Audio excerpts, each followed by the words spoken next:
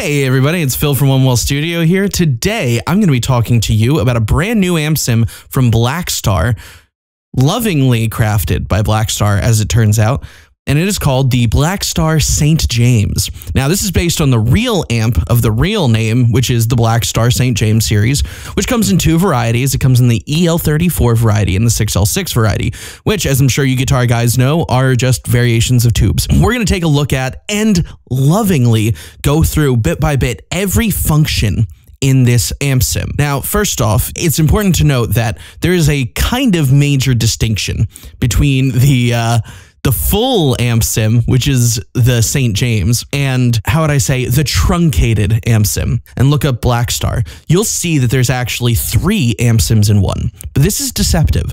So you can get the St. James Suite, and then you can get either the 6L6 or the EL34 individually as a plugin. You can purchase it individually as a plugin, or you can purchase the Suite, and if you purchase the Suite, it comes with both, I believe. For me, it did. So here's the thing. If you were to get the individual units, the 6L6 or the EL34 respectively, you would find that you would only have access to 1, the amp you purchased, which makes sense, that's logical, and the cab. You'll notice that the Suite has far more options. So the Suite itself actually has pre-effects with a compressor, a drive, a chorus, a phaser. Then it goes into the amp, which you can switch between either. You go into the cab rig and you can choose between multiple different cabinets, multiple different microphones, room sizes, room widths, panning. You can turn on off axis on the microphones. You can adjust the levels of these things. There's a lot of power there. Then you can go into the post effects section, which has a flanger, a tremolo, a delay, and a reverb. And then finally, you also have access to an EQ. Now, this EQ is only 4 bands with a high pass and a low pass, but it's still something to consider if you're looking to get fresh tones out of the box without having to go outside the plugin. Now, all of the things have in common a tuner, input and output knobs, you get the preset selection bar, as per usual. You still get access to the settings. You can still go down here and adjust the UI size with this little menu that allows you to choose 50% UI size all the way up to 200% UI size in increments. And the cabs on the individuals are severely limited comparatively. In each of the cabs, if you were to choose the 6L6, for example, you get access to a Royer R121 ribbon microphone up against a St. James 2x12 cab. In the EL34 version, you get a 121 up against a St. James 2x12 cab. However, Mic 2 can only be a 414, but the cab for the EL34 and the 6L6 are different.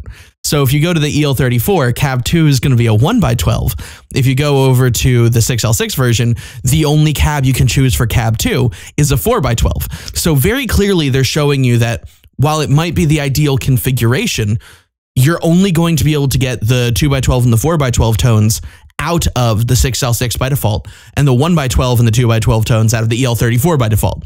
So consider that when you're choosing the amplifier.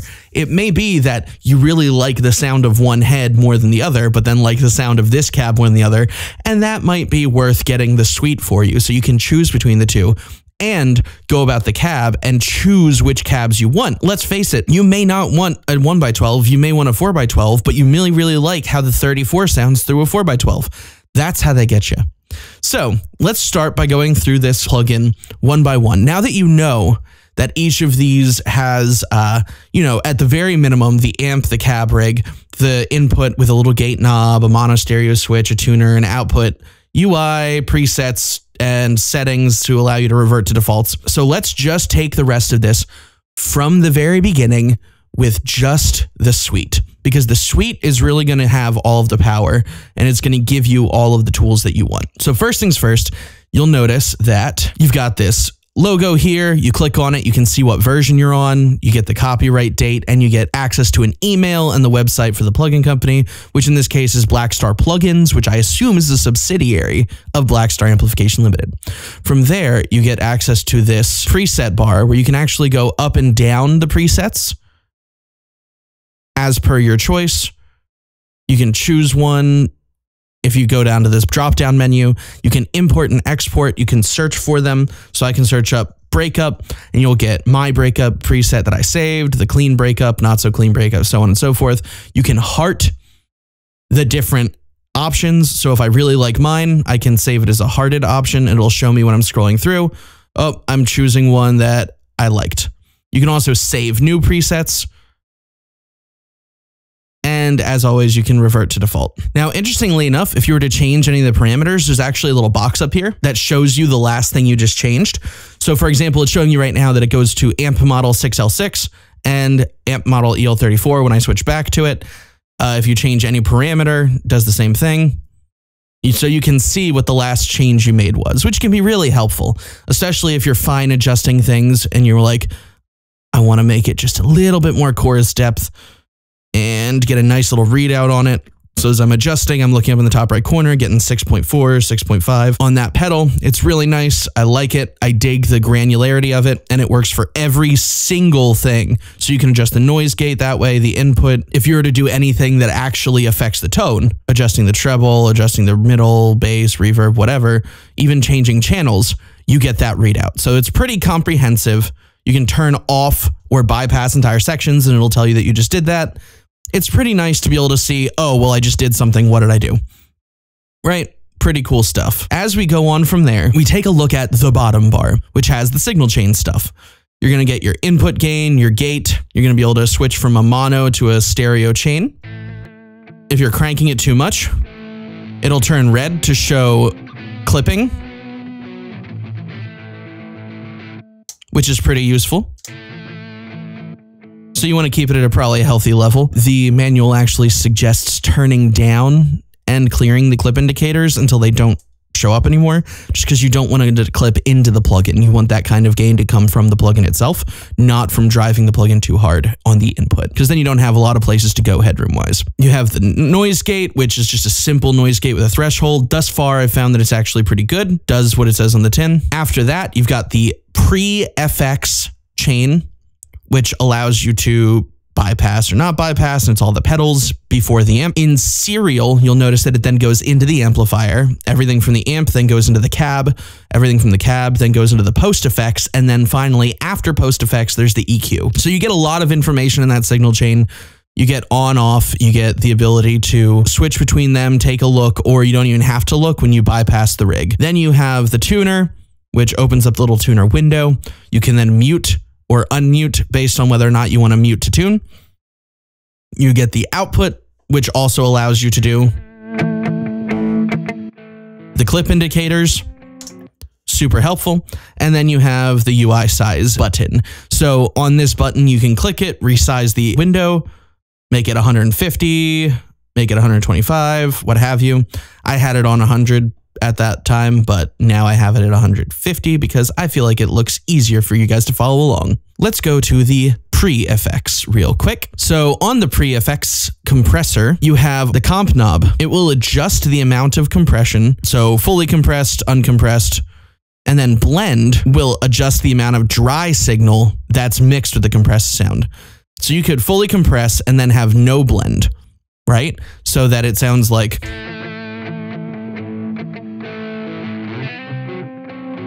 really compressing hard, but then you blend in a little dry.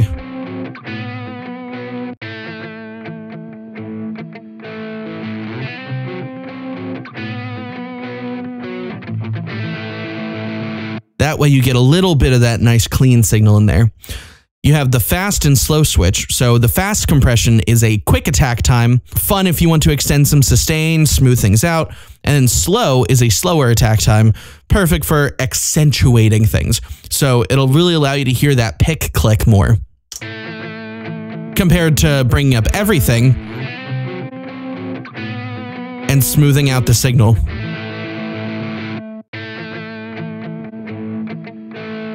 Hear how the strings actually have more transients when you have that compressor enabled with the slow setting.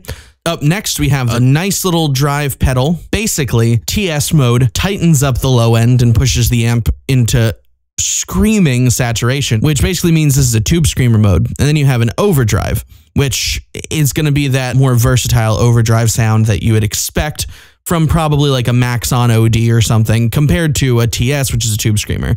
So here's the difference between the two at noon.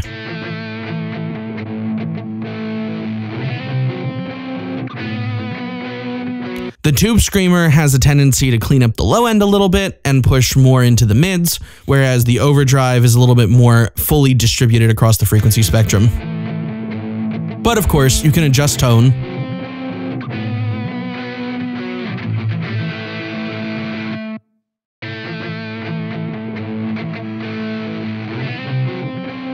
So you can get some of that low end back or some of that brightness from the tube screamer in the overdrive vibe if you so choose.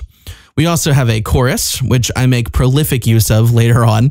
The chorus is a vibrant kind of chorus pedal based on some specific 80s sounding tones. So you've got a speed knob, which can be synced with this little sync button. So you can choose based on note lengths. You can adjust the width to be really wide, really thin, somewhere in the middle, and then the depth.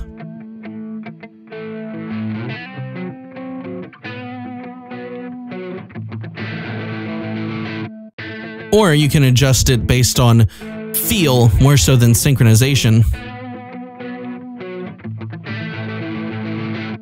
The cool thing about this chorus pedal is that it really doesn't feel like you can go too far. Everything it does is actually really musical and doesn't feel like it'll kill your tone, which some choruses have a tendency to do. Up next, you have this phaser, which the phaser is also able to be tempo synced. Let's hear what it does on max.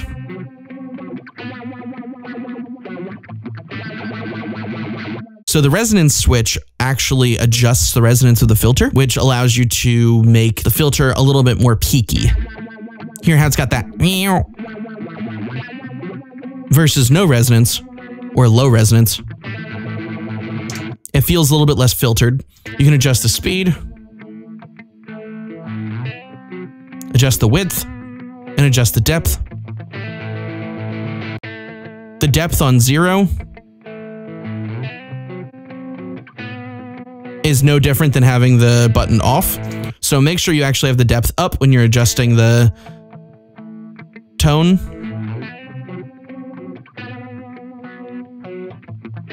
And then blend into taste as per usual. So those are all of the pedals. So on the amp page, this is the EL34. On here, you can switch between the two with the big button. On the EL34 side, you get a very clean, dynamic sound. A lot more classic crunch, especially with channel 1. So you have the channel select option here. You have the channel select boost. You have the channel boost option. You can adjust the volume.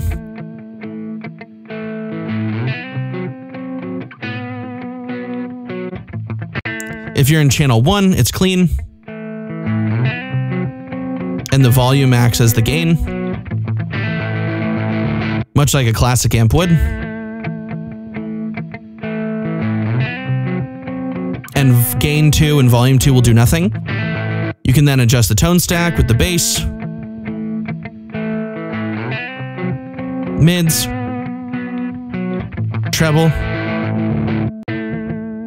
which has a lot of power, the reverb. Then you have the power to adjust the power, as in you can switch between 50-watt mode and sag mode. Very cool stuff. So this is more driving the power of the output stage compared to sag, which really sucks the power out. You get a totally different feeling from it. So the switch between the channel 1 and channel 2 increases the gain stage significantly, which gives it a vintage style crunch. And then the gain knob actually affects it. And it's no longer controlled by volume 1, but volume 2. Everything else remains the same. You can also switch the power off, but you can't separate standby from power, unfortunately. So you can only really bypass it, or you could bypass it from down here. Now, St. James 6L6 has a lot more versatility in my opinion. Channel 1 still has that cleaner gain sound.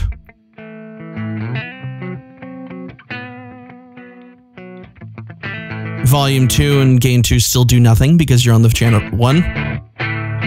Bass, mid, treble. They all have a pretty strong, not super subtle tone stack. The verb is more springy on this one, I think. Unique to this one is that once you go to channel 2, instead of getting the boost like you do on the first one, which just gives you more gain on the EL34, channel 2 has a voice switch because this one's already a lot more gainy.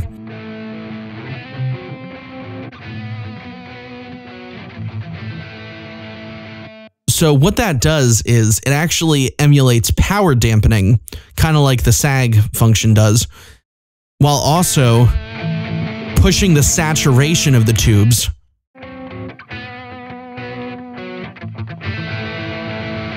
So you get this really nice chuggy tone.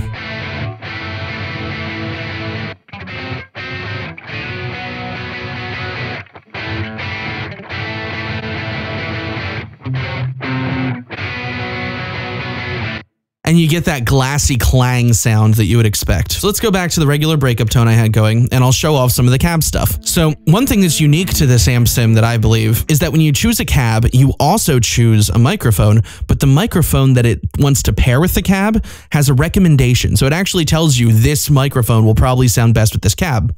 So for example, if I were to switch this to a 1x10 or 1x12, it would tell me that the 414 will sound best with it. So let's solo that cab. Let's go to the Artist 15. Switch to the recommended microphone.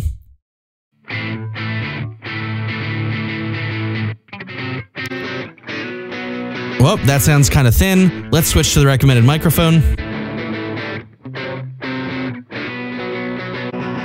Artisan 15, recommended mic is the 414. Artisan 30, recommended mic's the 160. A ribbon. So you can hear what they're doing. You can also see on here what the recommended mic is when you're choosing the list from the list of cabs. So like the 212, they say sounds best with the 121.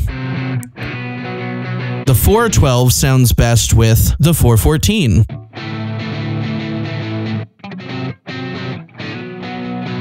.412A might sound best with the ribbon. Oh, and more specifically, it actually tells you off-axis.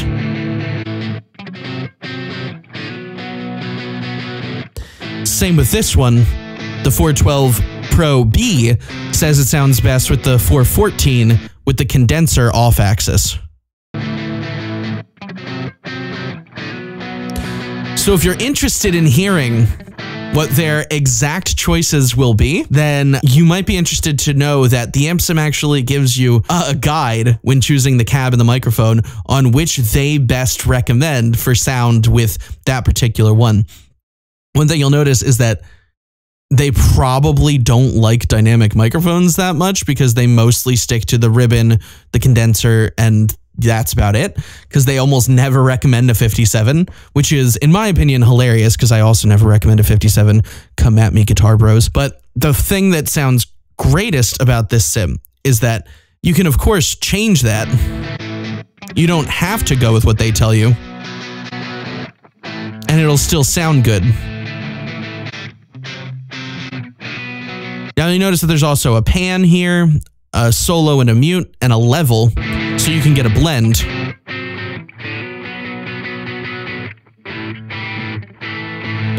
By default, they actually do have it panned slightly out so that the cabs with the microphones actually get a little bit of phasing, which sounds pretty cool.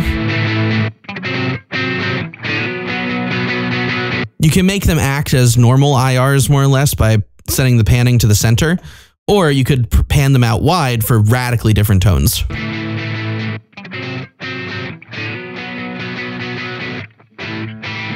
then it might help to level match or do some kind of dynamics processing.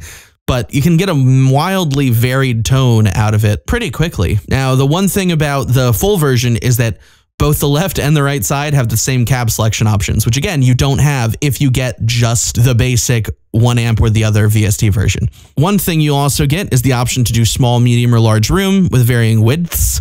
So this means that the room mics that they used were close, spaced, and then very wide, and you can choose between those options in a small, medium, or large room. So let's get that going.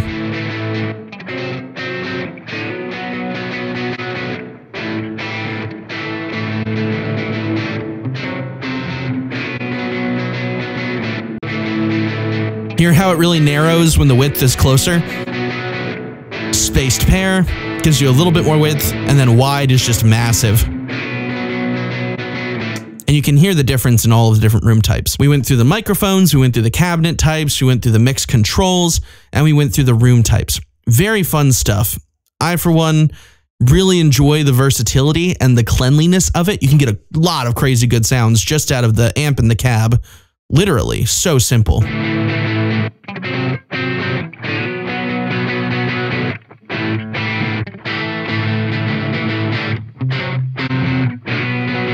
A lot of warmth there. Anyhow, on to the post effects page. So from here, you get a flanger. So let's listen to that. You can also tempo sync this. It has a manual switch with high and low options. Now, what that means, you're toggling the range of the sweep. So when you go to high, you've got a higher range flange.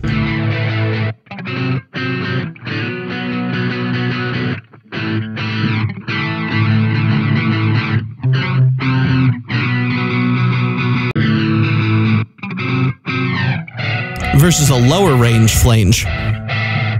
So you actually hear the bass of the flange switch down to a lower register, so it goes instead of. So you can give it like a high-pitched flange or a low-pitched flange. You can sync it, you can adjust the depth. You can adjust the width. Make it real mono. Super wide. And you can adjust the speed to be very slow, up to 4 bars. Which is one of my favorite styles of flange. So you get some real good stuff out of there. You also get a tremolo. Now, the classic versus harmonic type of tremolo means that you're going to get either a classic valve biased style tremolo, or you're going to get a modulation based on frequency, which can create a little bit of an additive tone to it. If you sync it,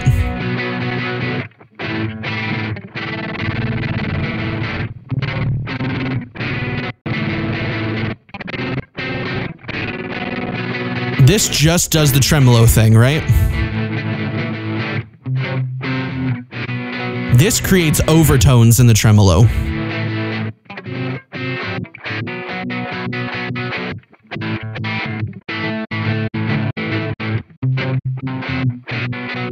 You can almost hear it going when it does the harmonic-based one compared to the standard where it's just volume. That volume alternation.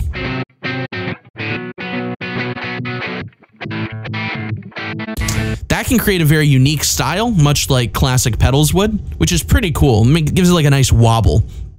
And of course, the tempo sync might be necessary unless you just really like vibing.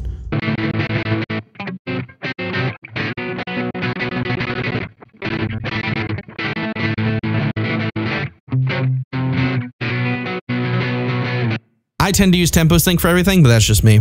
So up next, you also have a delay, which is actually fantastic for lead stuff. So check this out. You can tap it, which is super fun. You can sync it with delay.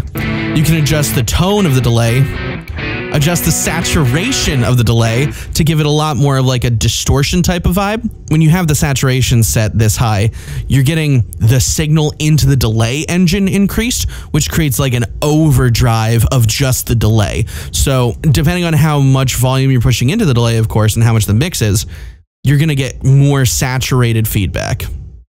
So if I were to set this to like a 1/8 note delay, hear how smashed that saturation is?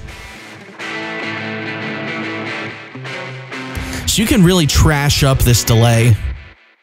You can also switch between ping pong, which I like, wide, and a normal delay.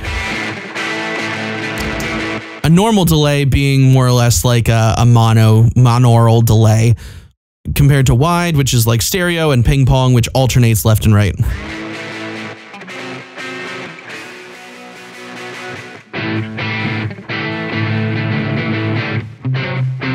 Really nice for some ambiance. Gotta say, I really like the delay. And lastly, in the post effects channel, you have the reverb, which has a size knob, tone knob, a mix knob, all the things you would expect from a reverb, and you have the option to switch between plate and hall. You don't have that option on the amp itself, so you just get the built-in spring reverb. But if you want to use this post effects pedal, you can get a hall or a plate as well. The plate is going to be, you know, a typical plate.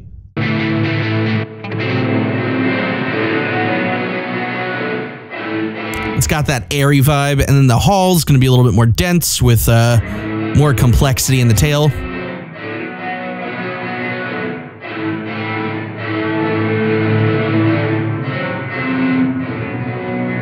And you can get a lot warmer than the plate, and you can turn off the wide switch to give it more mono vibe.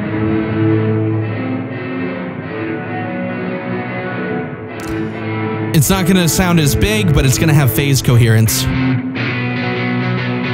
You can also blend it in with a stereo guitar track to give it more of like a mono stereo image, which can help a lot with mixing if you feel like your guitars are too disparate, too wide. You just want something up the center to give a little bit of that center phantom image.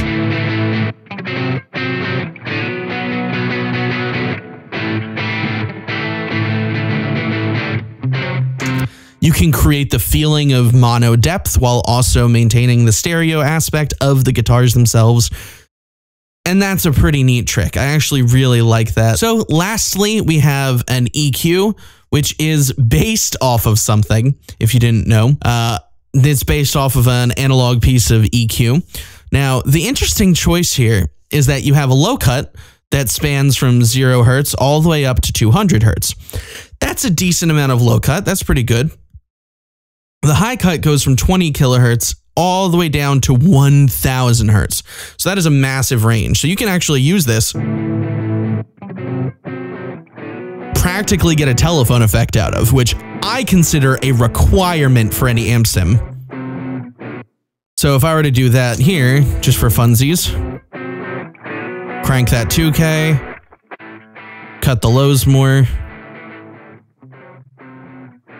crank that honky nasal 3K,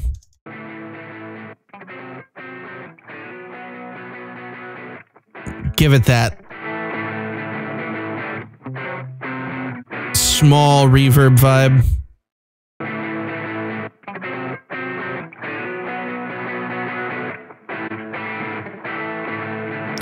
Now it feels all nice and telephone-ish, which I'm going to save as Phil Obligatory Radio FX. Excellent. So I just saved that preset just for fun. So I'm fairly certain that the low-end selector switch is a shelf, and I'm pretty sure that the high-end selector switch is a shelf, and then everything in between is a bell.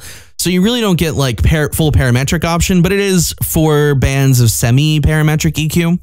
And you can turn off each one individually with the power button. So you can bypass each individual band if you'd like. So let's say you're like, oh yeah, that's really warm. And then you want to bypass it to see if it made it better without turning off your bright band and all that other stuff. You can actually go one by one and just turn off each individual EQ band. Too scooped. Too low. Too crunchy, too airy, and so on. And as you'll notice, as I increase the EQ, it actually doesn't automatically gain correct, so you want to be careful you're not just getting the loudness effect. It actually pushes the output stage until it crunches too much. That's something good to know. So now that we've walked through every single aspect of this amp, let me show you how it stacks up in real life against a mix, and we'll go from there. So I'll show you each individual sim that I used and the settings as I go through the section. For this song called Humility is the Flesh of Life and the Gasp of Plenum. Breakup tone.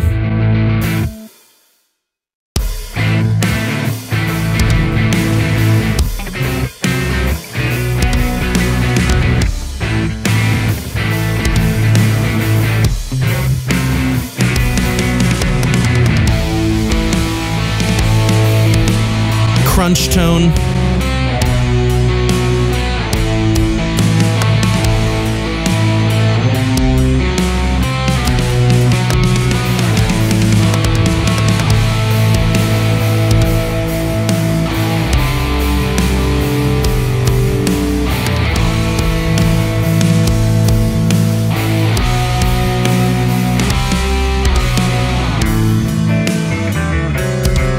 I love these clean effects.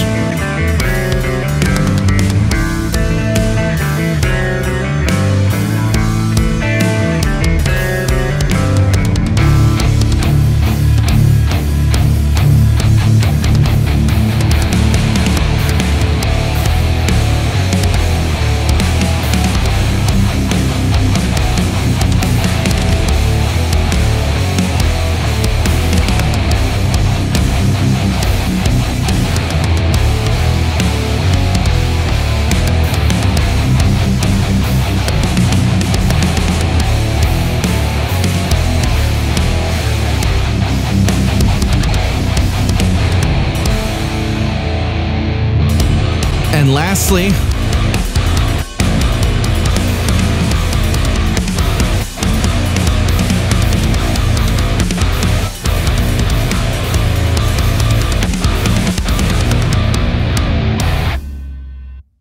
so you can get a massive variety of tones out of this, including everything from like super clean, pretty, polished, some little classic rock crunch, all the way up to like really genty. And what I like about it is you can actually get all of that in the plugin without having to mix it much. It's pretty crazy just how versatile this thing is. So if you have any questions about the Blackstar St. James that I might be able to answer for you, or anything I missed, let me know in the comment section below. If there's any other plugins you want me to take a look at in the future, also please let me know. And in that short period of time, I hope I gave you everything you need to be able to really mess around with it and play with it yourself.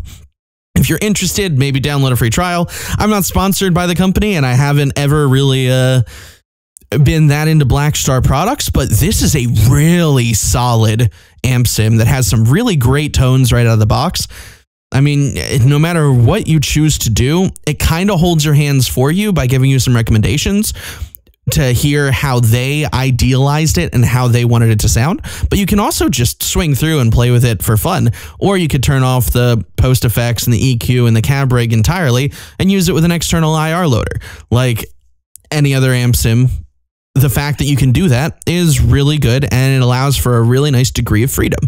So if you liked that, feel free to like, comment, and subscribe, because I've got more on the way. And thank you very much. I've been Phil from One Wall Studio, thanking you and signing off. Take care, and I'll see you next time. Bye.